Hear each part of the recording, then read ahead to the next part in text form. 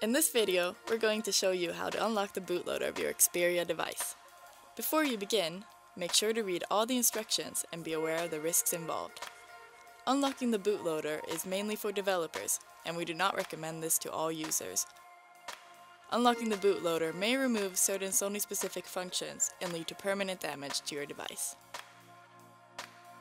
First, select your device in the list.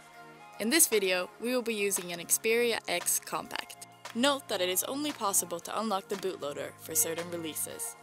To make sure that your device is unlockable, enter this code in the dialer to access the service menu. Tap on Service Info and Configuration. If the rooting status says no, or the status is missing, your device can unfortunately not be unlocked. Press Continue and enter your email. Make sure you read and agree to the terms and conditions. Then press Submit. You will now receive an email with a link to the next step. Now you have to enter your IMEI, IDID, or MEID number. If you don't know where to find this information, check out the How Do I Find My IMEI section on the website.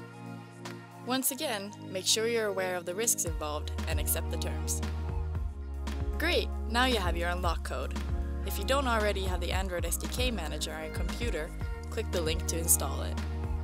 If you do not want to download the entire Android Studio, it's enough to download the basic Android command line tools.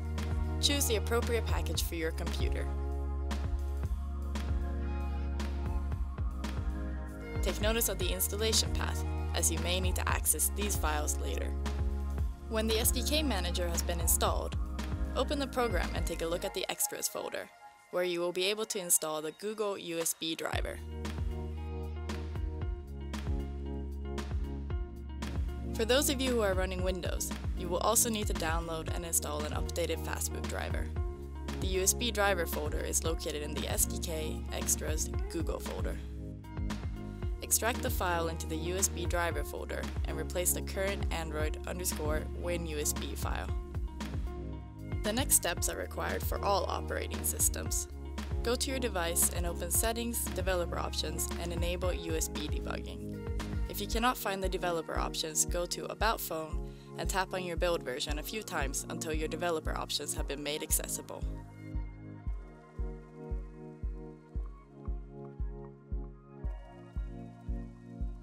Now turn off your device and connect it to your computer while holding the fastboot button. This will connect your device in fastboot mode.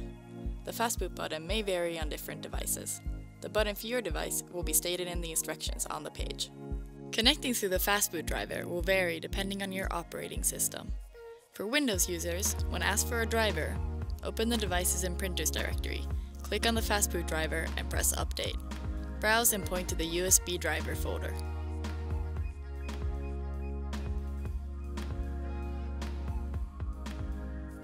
Now that your device is connected, it's time to open the command prompt and go to the Platform Tools folder within the SDK folder. Type in fastboot devices. Lastly, enter the following command but with your personal unlock key. Please note that the next step is the final one, and when this has been done, your device will be unlocked.